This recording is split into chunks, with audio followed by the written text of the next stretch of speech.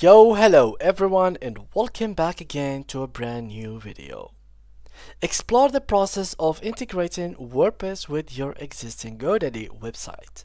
This guide provides insights into the seamless fusion of these platforms, allowing you to harness the flexibility of WordPress while leveraging GoDaddy's hosting and other services. So guys, let's get started.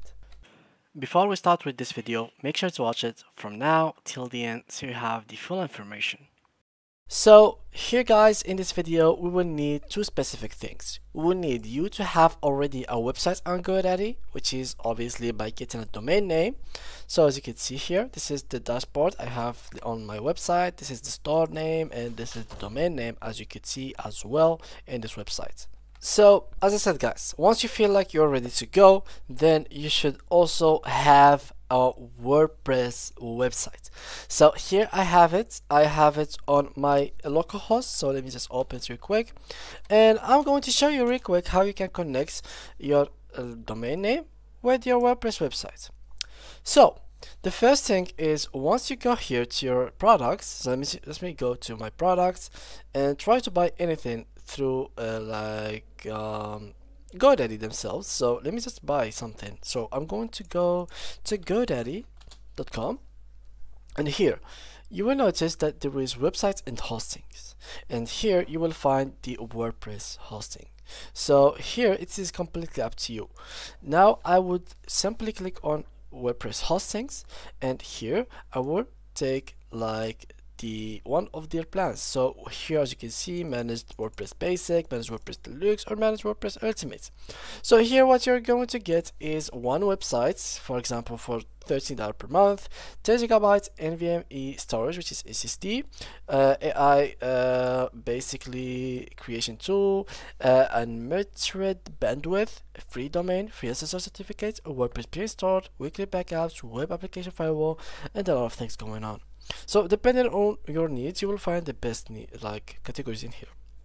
Well, here you will simply have to click on see plans, get one of these plans, and simply, as you can see, make sure to choose the best plan for you. So for me myself, I would not need any kind of domain since I have it already. Make sure to choose one of these basic plans, then continue to cart, and you will be ready to go. This is for those who doesn't have the domain and doesn't have anything yet. But for me, since I have a product already, so I have my website here, I can simply click here, manage, or I can click on this website right below me. So here on the websites and marketing, and I will find my website right here. So let's click on my website here, like through my domains, to show you everything in detail.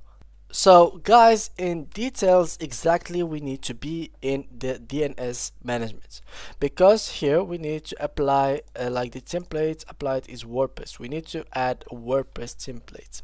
So simply after you add the WordPress template, which will be allowed to show you in here, so you can simply just get it like that, manage WordPress basic. You simply have to get it for this amount of money. Then you should simply be able to connect it to your WordPress dashboard. So here normally you just have to connect into it. Here we go. I think this is the password. Yep, here we go. Make sure that it is in the plugin section. So for me, I would simply go to plugins, go to add new, and here I will be able to add a new plugin, which will be the GoDaddy plugin, or I should simply just add the GoDaddy domain name into the settings. So here simply just search for GoDaddy. Here we go, and now simply just add GoDaddy plugin through here, or you can add the domain name directly right through here. So like for example, as you can see, this WordPress address URL, simply just add the URL in here, and your WordPress URL will be changed to the GoDaddy domain that you have bought. Now after that, why are we doing all of that exactly? Like, what is the difference? Why don't we just use the GoDaddy page builder and save all of this time that we are actually wasting? So basically that is because the GoDaddy page builder is not necessarily that professional. So if I went here, let me just go, and here as you can see, if I clicked on edit websites, I will not have as efficient platform, as efficient builder as it has or I have in my WordPress website. There is a total difference, a big and huge difference between the capabilities of the GoDaddy base builder and the WordPress website. They are totally different, totally like far from each other's. So it could be harder for me to edit here than to edit on my WordPress website, because WordPress allows you to add dozens of plugins, allows you to add like infinite amounts of pages, blogs, articles. You can preview websites very easily. Here you can customize it while you are looking at the whole page very clearly. What I don't like about like here is this is taking too many space of my website. Like I'm trying to look at my website, but this menu here alone is taking too much. Look how the size of it, like it's very big, even the edges are big. This menu is taking too much. But look at my WordPress website here, like I can see the whole page, I can cancel it, I can preview it in different modes. Like this is basically on mobile how it looks like, and this is how it looks like on my PC in the GoDaddy builder.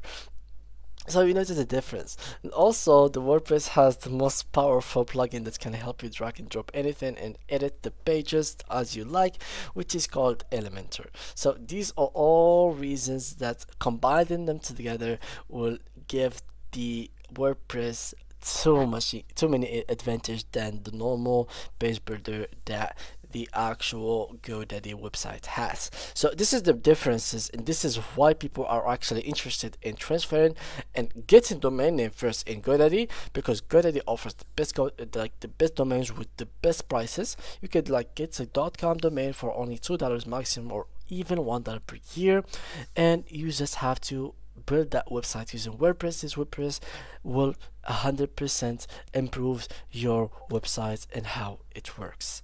So generally speaking, guys, it is so useful, as I said, to use WordPress. Let me just show you a brief of the marketplace in here. Like, look at the popular plugins.